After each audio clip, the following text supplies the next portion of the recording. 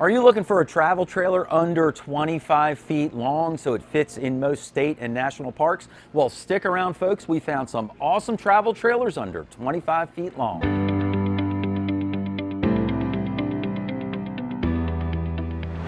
Hey everybody, Mike with RVBlogger here in front of the camera, and Susan's behind the camera. And if you've seen us before on YouTube, welcome back to the channel. If this is your first time seeing us, welcome aboard. Susan and I make tons of videos all about RVing, and we invite you to subscribe to our channel. And don't forget to hit that notification bell when you do, so you'll be notified every single week when we release a brand new video. We also invite you to check out our website at RVblogger.com, where we have hundreds of helpful articles all about RVing there as well. But without any further ado, let's get started on our review of travel trailers under 25 feet long. This travel trailer is the Coachmen Catalina Exp model number 192 FQS. It has an unloaded vehicle weight of 4,008 pounds, a cargo carry capacity of 1,691 pounds for an overall gross vehicle weight rating of 5,040 pounds. The hitch weight is 642 pounds. It measures in at 21 feet, 8 inches long, and it can sleep up to 4 people. When you first walk into this travel trailer, on the left-hand side is where the refrigerator is located.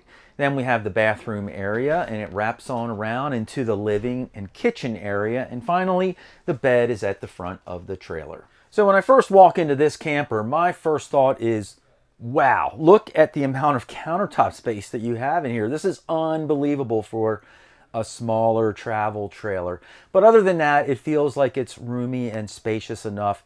It's got a sofa area that's in a little bit of a slide out, so it does create a little extra floor space in here and makes it feel nice and roomy.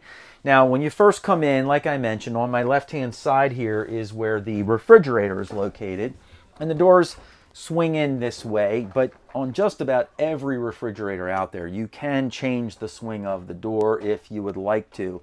But in this case, I really think it's okay.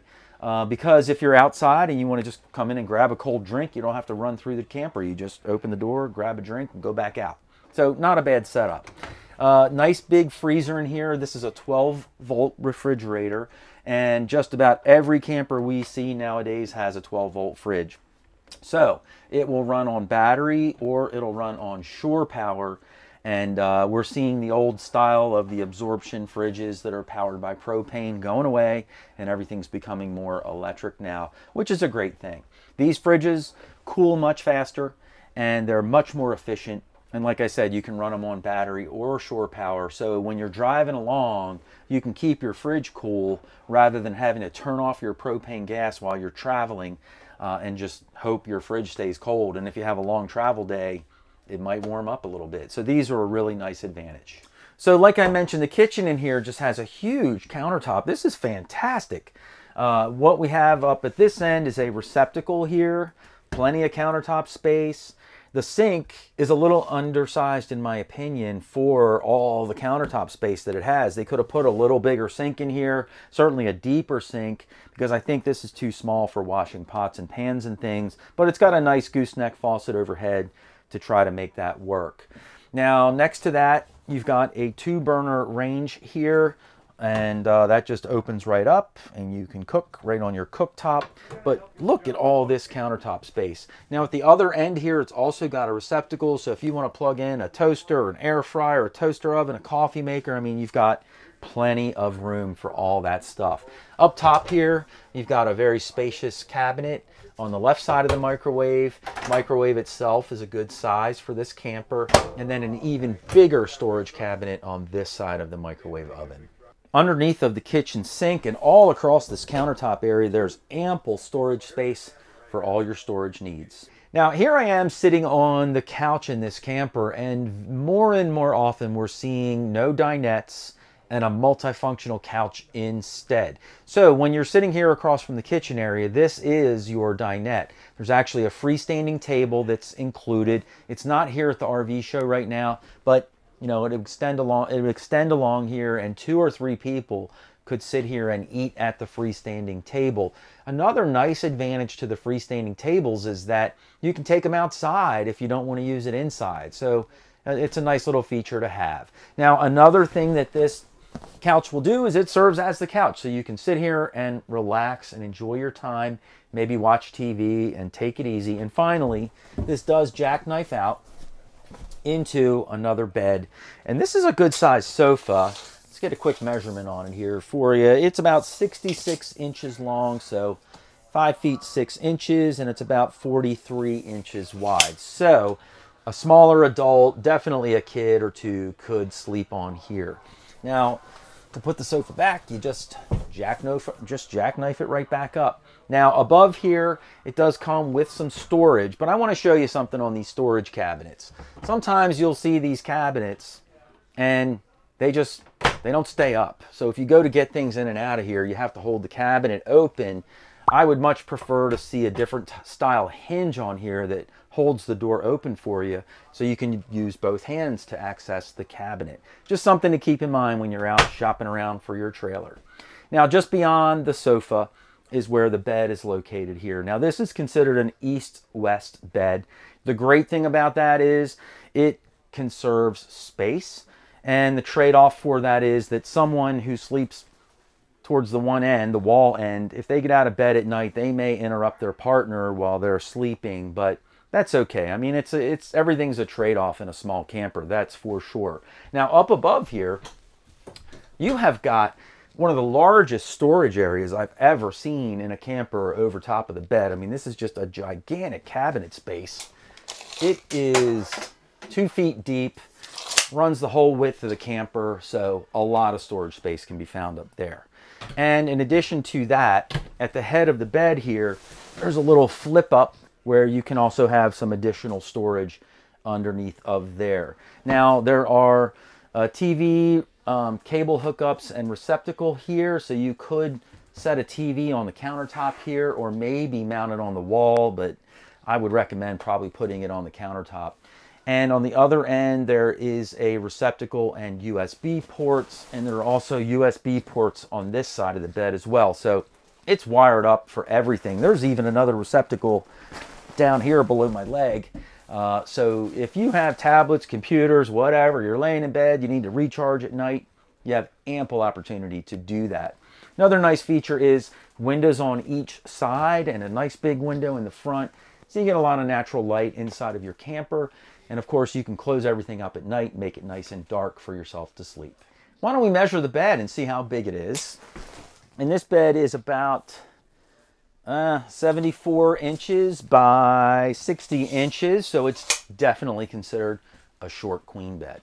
So here I am in the bathroom located in the very back of this trailer, and I'm standing in the shower, and as you guys know, I'm 5'11", and there is maybe an inch or two over my head. So for you folks that are taller than, say, 6'1", you're going to have to crouch down a bit in this shower. One other thing about the shower to note, it is a corner style shower, which I really like. It's a very efficient use of space, but I really like it better when they have the glass enclosure around it, because otherwise you've got a shower curtain here, and the shower curtain is laying on the floor in the shower, so you could step on it. The curtain itself is going to get wet on the bottom. It's just kind of inconvenient, so I wish they did a little better job with that, but you can always change it after you buy it. You can add shower doors later, so hey, buy the camper if you like the floor plan and then add shower doors later, no problem. Now, when you're standing in here, you'll notice you've got a few places for shampoo and soap. There's even a little step in here, so if you ladies need to shave your legs, boom, there you go, nice and convenient. Just outside of the shower, we have a mirror on the wall. We have a decent sized sink here for the sink vanity, and then there's a receptacle on the side, and there's additional storage below. And when you're sitting on the commode in here, I will not pass the elbow test on this side, but I'll pass on that side. This travel trailer is the Winnebago Micro Minnie, model number 1720 FB. It has an unloaded vehicle weight of 3,755 pounds, a cargo carry capacity of 1,745 pounds for an overall gross vehicle weight rating of 5,500 pounds. The hitch weight is 426 pounds. It measures in at just 20 feet 5 inches long, and it can sleep up to 3 people. When you first walk into this travel trailer, on the left-hand side, you've got some cabinet and countertop space, and the bathroom is located back there. Then you wrap on around through the kitchen and dinette area, and in the front of the camper is where your bed is located. All right, when you first walk into this travel trailer, my first impression is it feels a lot like a Winnebago. I mean, it's well thought out, well designed, it looks great in here, and it just feels very, very comfortable. Now, on my left-hand side here, you'll notice that you've got all of this storage cabinetry here, and this is really just an extension of the kitchen, in my opinion. I could see you maybe setting up a coffee pot over here, things along those lines, because there is a receptacle here.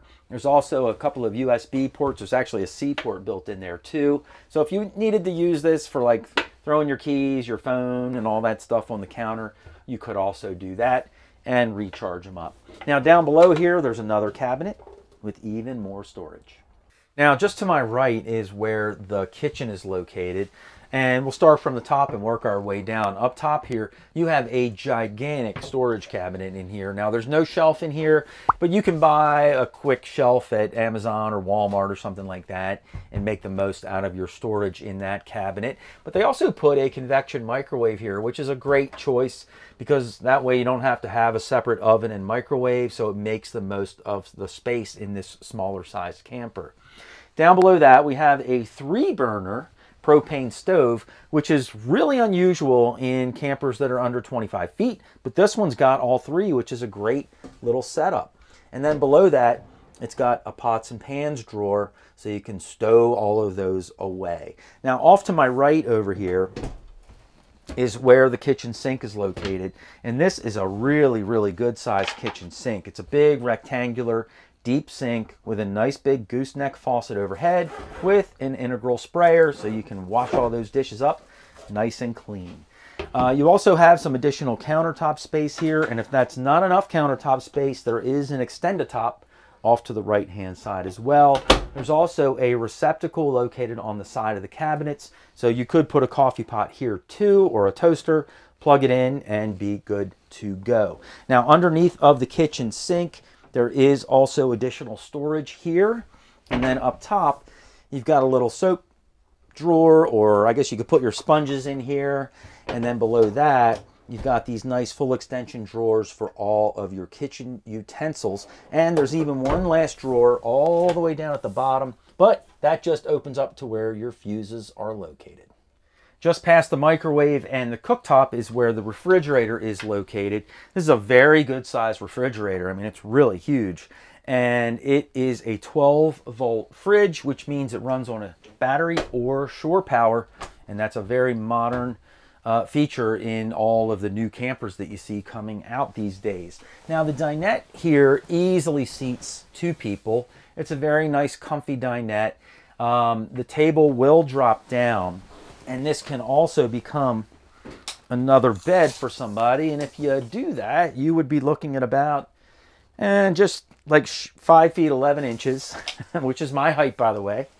And it's about 32 inches wide. So, you know, an average size adult or certainly a smaller child would be able to sleep here very, very comfortably. Now, also down below each of the dinette benches, they have little doors on here that open up, so you have additional storage under there.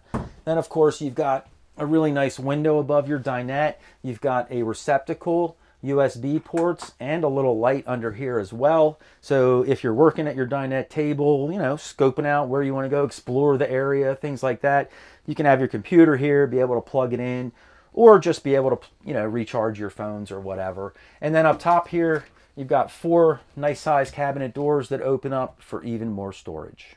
Now, just above the dinette on the bathroom side is where your TV location is. It's in a decent spot for this camper. You'd be able to see it from one side of the dinette. You could also see it while you're laying in bed in the evening, relaxing. And then below here, well, on the top of the countertop, you actually have a wireless charger for your phone. And then below that, you've got like a pantry cabinet under here for even more storage. So here I am all the way at the front of this travel trailer, which is where your bed is located. And the first thing you'll note back here is there's a little end table on this side of the bed. There's also a receptacle and USB ports here, and there's also some open storage down below that. Speaking of storage, there's even some more storage underneath of the bed because this little door opens and swings out. so you can access that area. Now, when you're in bed, you've got, like I mentioned, USB ports here. You also have them on the other side of the bed and a little cargo net pocket there. So no matter which end of the bed you want to sleep on, you can, charge your phones or whatever you need to do. Now, there's also a window on each side of the bed location, which I really love. You can open up the windows, get some nice cross breeze in here and enjoy some nice fresh air. Up above me here, you've got a light that clicks on and off right here at the bed location. And then we have plenty of storage overhead as well. Now, the mattress in here is really unusual because it's not as big as it could be for some reason. Maybe, I'm not really sure why, but I measured it already, and you could fit an 80-inch mattress by 60 inches, which is a residential queen-size mattress in the bed location. Now, here we are in the bathroom, and of course, I'm standing in the shower, and as you guys know, I'm 5'11". Now, in the skylight area here, there is probably 2 inches over my head. So if you are taller than, say, 6'1", you're going to have to crouch down a little bit to fit into this shower stall. But I will say this, they did add a retractable shower door in here, which is an awesome feature. Much, much better than having a shower curtain. And then, of course, you've got your shower head, which, the wand attaches, and you can use that however you would like. Now, what I don't see in here is any place to put your soap or shampoo. And I also don't see a vanity in the bathroom. Except, wait a minute, this baby pops on down, and this is where your bathroom sink would be. Wash your hands under here. Now, some of you guys are probably wondering where the heck is the sink drain. And basically what happens is all the water collects in the bowl. When you close it, the water pours through here, and it ends up going down into the drain, same drain that the shower uses. Now, outside of the shower is where the commode is located. It's a little cramped in here, I gotta say. When this door is shut, it's, pretty, it might even hit your knee. It'll hit your knee. It's pretty tight in here. You kind of have to sit. That's why I'm kind of sitting at an angle. You kind of have to sit at an angle in here to make it work. It will pass the elbow test on one side, but definitely not the other. Now, underneath the owner's bed, it's almost all storage, which is accessible from both sides of the trailer. This travel trailer is the Forest River R-Pod, model number RP202. It has an unloaded vehicle weight of 4,574 pounds, a cargo carry capacity of 1,911 pounds, for an overall gross vehicle weight rating of 6,485 pounds. The hitch weight is 485 pounds. It measures in at 25 feet even, and it can sleep up to 3 people. When you first walk into this travel trailer, you walk right into the kitchen area. As you wrap on around, you've got your dinette and entertainment area. In the middle of this travel trailer is where the bathroom is located, and at the very front is where the private owner's bedroom is. Now, when you first walk into this travel trailer, my first thought is, hey, it feels really good in here for a smaller travel trailer. And part of the reason for that is because the dinette itself is in about a 3-foot slide out. So it opens up the room quite a bit and makes a lot of floor space in here. Now, this camper also has a rear kitchen, and it's also an inline kitchen, which means all of your appliances are in one line. Now, your refrigerator is located right by the entry door, which, it's not a bad location for your fridge, because you can be outside and having a good time. You need to pop in, just grab a soda or a water or whatever, and you don't have to run through the whole camper to get one. You can just pop in here, open the fridge, and there you go. Now, the refrigerator that's in here was a little bit of a surprise for me, because it's an absorption style refrigerator, which means this fridge runs off of either shore power or propane. And we aren't seeing very many travel trailers these days with this style of fridge in them anymore. Most of them are moving over to the 12-volt models. The absorption style refrigerators take much longer to get cold. We have one in our Class C RV, and we have to plug everything in at least 12 hours before we want to start loading food into the refrigerator to give it time to get cold. And the other big thing to worry about with this style of refrigerator is that your trailer needs to be really, really level for them to work properly and efficiently. But all that being said, it is a good size fridge and separate freezer, and it's in a great location. Now, as we make our way across up top here, you'll notice you've got these 3 storage cabinets up top with glass inlays. Very nice look. I like the lighter wood cabinetry as well. It just keeps things bright, fresh, and modern in here. Just below that, you have a really nice window on the back of the travel trailer. And then you have your kitchen area with your really nice sized single bowl round deep sink with a gooseneck faucet overhead. Next to that, you've got your double burner range, and then you've got a little bit of countertop space. Now, ideally, I would prefer to see them sort of, maximize the countertop space and maybe take these burners and turn them so they're back and front, and that would give you more countertop space off to the side.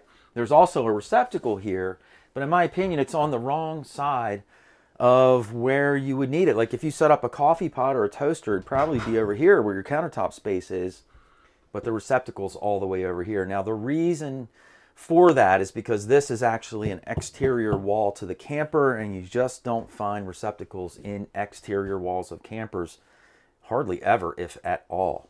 Now down below all of that, you have a nice convection style microwave oven, which is great because you can bake things or microwave things in the same space. Very efficient, good use of space. And then below that, you've got a nice lighted cabinet with plenty of storage underneath your kitchen sink. Now on the other side of the opening that comes in from the entry door to the trailer, right across from the fridge, you've got this really nice big cabinet space here. Now, there are tracks in here with a couple of shelves, and these shelves are fully adjustable, so you can put them at any height that you want inside the cabinet space, which is fantastic. And there's another wide open cabinet down below as well.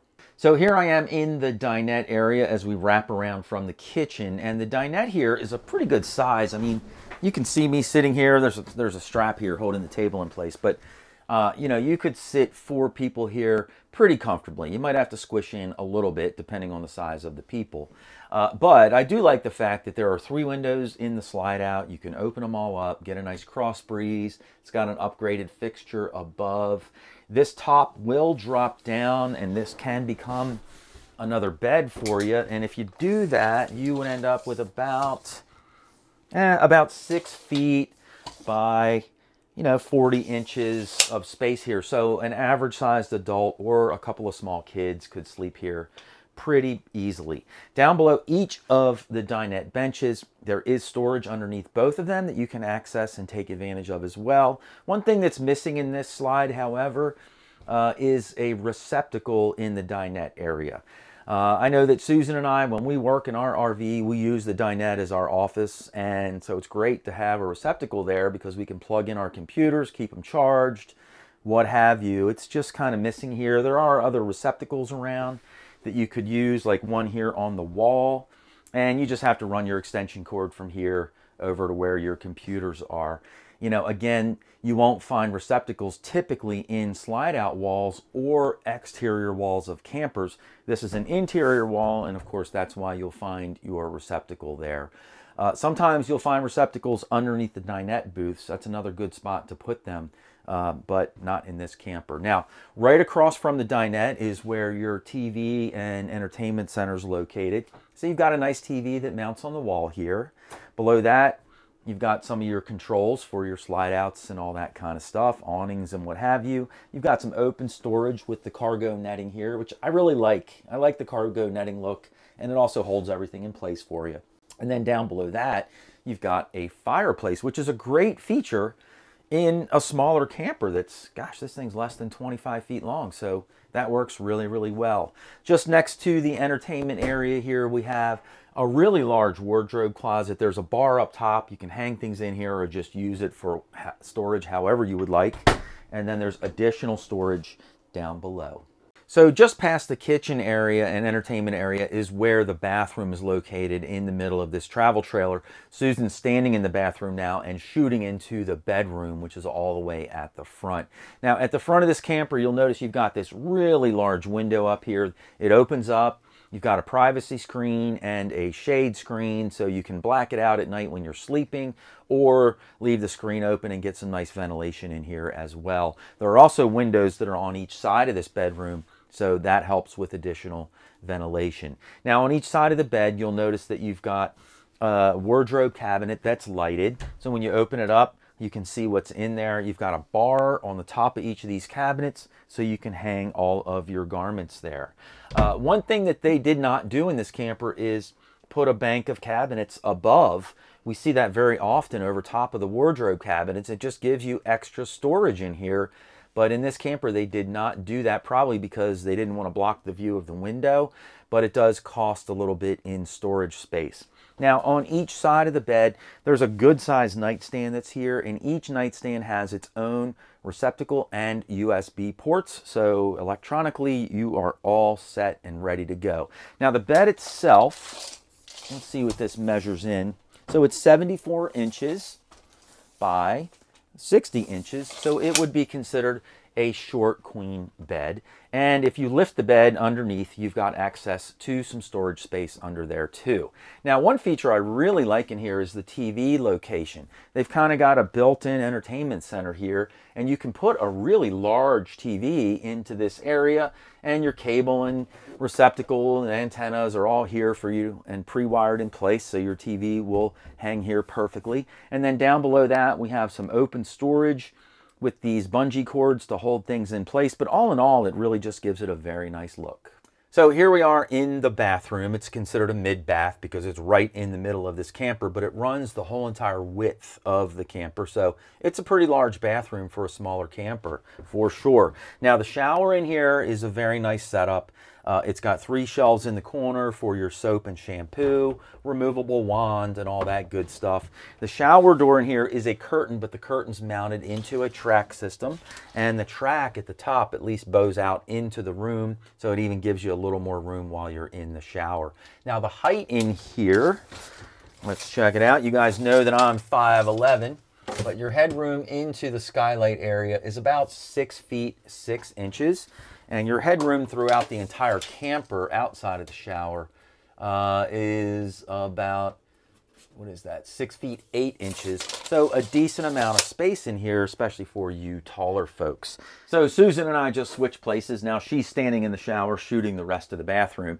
As you can see here, it's a nice setup in here. You've got a really good sized medicine cabinet up top with a little bit of open storage built in. You have a nice sized countertop area around your vanity sink. You also have a receptacle here. And then down below your sink, you've got some storage there. And then off to the right, you've got this nice mirrored cabinet, which could serve as your linen closet or your linen cabinet. And then down below that, you've got a couple of fully extendable drawers. Finally, they went ahead and put the central vac in the bathroom area, so you can essentially sweep the entire trailer to the middle. Everything goes right into your central vac. As far as the bathroom goes, and I'm sitting on the commode right now, I passed the elbow test with flying colors. Let us know which one of these travel trailers is your favorite and why in the comments down below. We'd love to hear from you, what you like, what you don't like about each one of these campers. And if you'd like to see even more travel trailers under 25 feet long, just click the box down below, and Susan and I will see you in the next video.